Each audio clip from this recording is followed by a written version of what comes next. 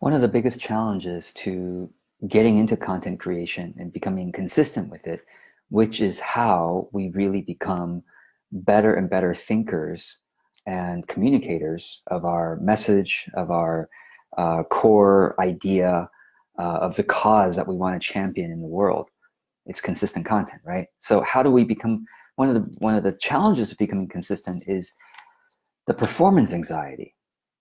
You think that you're making content for your audience or for the world, and you're imagining, I don't know, you're imagining critical faces looking at you, or you're imagining certain people in your family or whatever that might criticize you and think, oh, who are you to be making videos?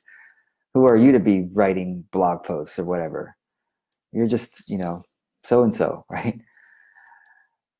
That is not the kind of mental imagery that you should be keeping if you want to really get into creating content.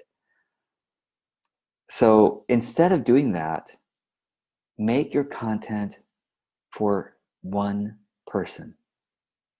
Literally one person. Like right now, I have one person in mind as I'm making this video. A person happens to be one of my clients who, is very supportive and likes my content and things like that. But what about you? I want you to brainstorm, who is that one person that you can make content for? Somebody who is supportive of you.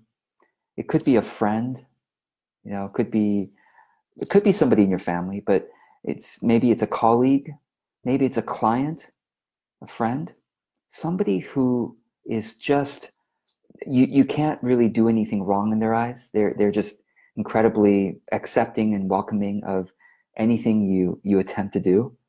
Very supportive, and also somebody who probably will benefit from your message, who actually wants to know what you want to say. So who is that person for you? And next time you make a video or write a blog post, just have them in mind. Just do it for them. I mean, literally do it for them. So you literally write it for them, and you literally send it to them to say, hey, I was thinking about our conversation and I wrote this for you, or I was thinking about the question you asked me and I made this video for you. They'll feel so cared for and appreciated, And then go ahead and post that on your Facebook or your YouTube or your blog or LinkedIn or wherever you post your content, medium.com or somewhere else, Instagram, okay? So you make it literally for one person, and then you post it online for everybody to see it. So this is actually how all of us have heard of Tim Ferriss and the 4-Hour Work Week. Well, some people don't know that the background of that story is that he actually first drafted a book thinking he was writing a book. And then after he drafted the book, he really didn't like it. It sounded too formal or whatever. It didn't really work for him. So he deleted the draft of the book. And instead, he wrote like a long email to somebody, to a friend or one of his mentees or somebody he was helping out. Wrote a long email to that person. And then that email, he expanded that to become a book. And now it's the 4-Hour Work Week, which made him famous. And years ago, I read another book called Be Heard Now by Lee Glickstein. I recommend it. In fact, he has an audiobook version of it that I think is quite good because it's his voice. It's his compassionate voice talking about these ideas. And the core idea that I got from that book was it's a book about public speaking. And he says, when you're in front of an audience, when you're public speaking, it's like most people think that they have to try to look at the whole audience and try to, take in the whole audience all at once. No wonder people get so nervous, and freeze up in front of an audience of all these pairs of eyes staring at them.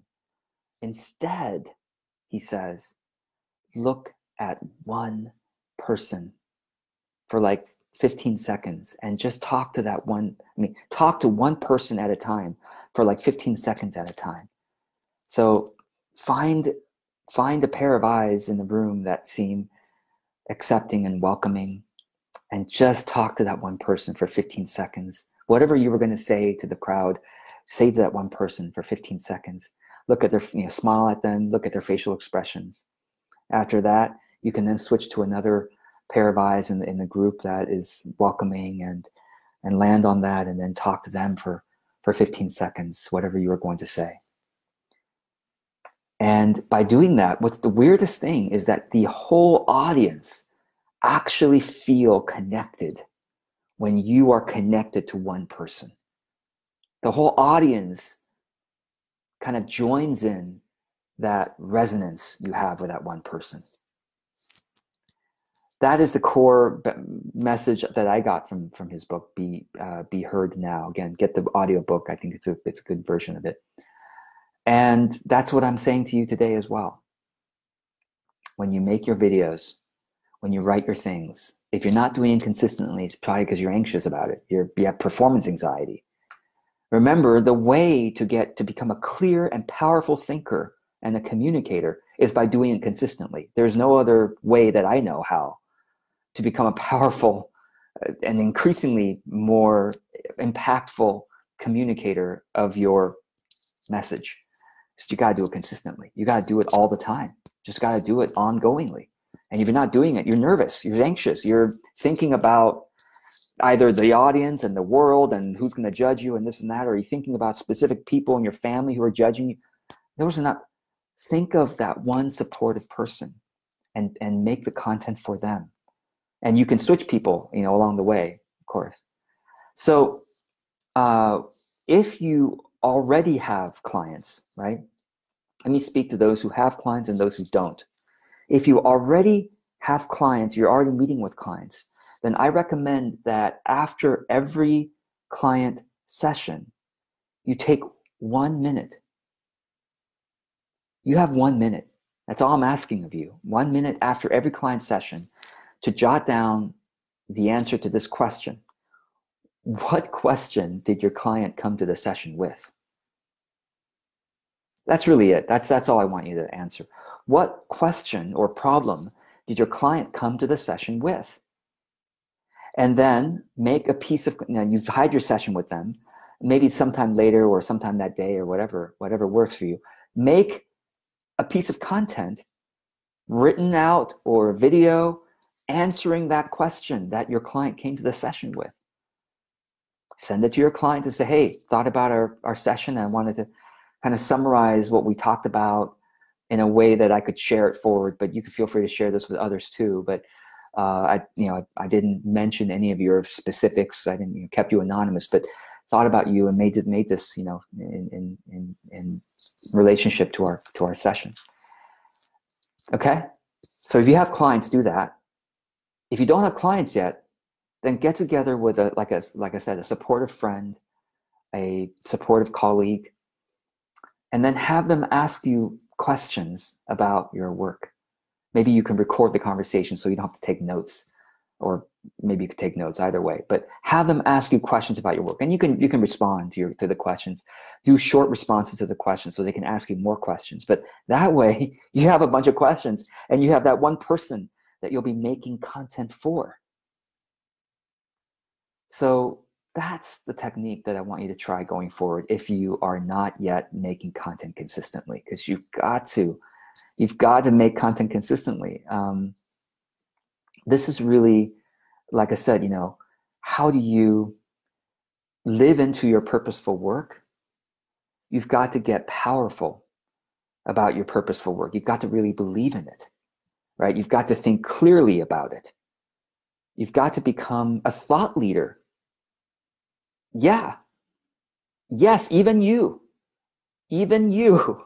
If you're thinking, who am I? Yes, even you need to become a thought leader in your industry. Not that there's only going to be 10 and you're one of the 10. There can be 1 million thought leaders in your industry and you're one of them. But you are a thought leader to 1,000 people, to 10,000, to 100,000. You're a thought leader to 500 people. It doesn't have to, the numbers don't have to be huge. If you're a thought leader to 500 people and 50 of those become your clients, that may be enough business for 10 years, right? You need to become a thought leader. And to do that, you need to create content consistently. And to do that, you need to show up consistently. And if you're nervous about it, you need to make it for one person. Just make it for one person. I hope this is helpful. Thanks to those who are joining me here, Adi and Karen and Gemma, Nicola. I'm not able to see all the other comments on the page, but if there are, thank you. Whatever reason, Facebook isn't showing comments right now. So I hope you'll go forward and try this out and let me know how it works for you. Make your content for that one, literally specific person that you'll be sending it to. Somebody that you just love speaking to and being with. All right. Until the next video, I wish you well. Take care.